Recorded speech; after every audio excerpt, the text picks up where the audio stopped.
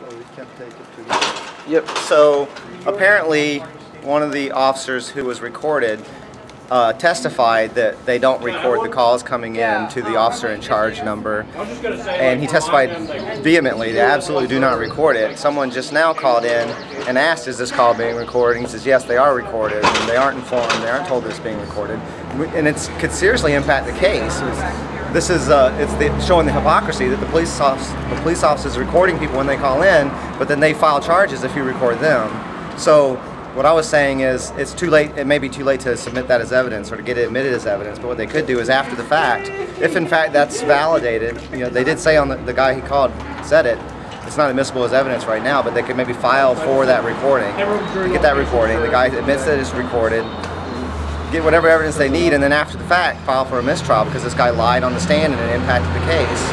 I'm not a lawyer, so I'm not sure if that's how you would go about it, but if anything, you might be able to pursue perjury charges. And someone brought up that you'd have to present that to the prosecutor and hope that he would actually prosecute. But if he doesn't, it looks really bad. At the very least, you'd want to get a lot of public attention on that. That he had this guy say something on the stand that turned out to not be true, that helped his case, and then he won't prosecute for perjury afterward.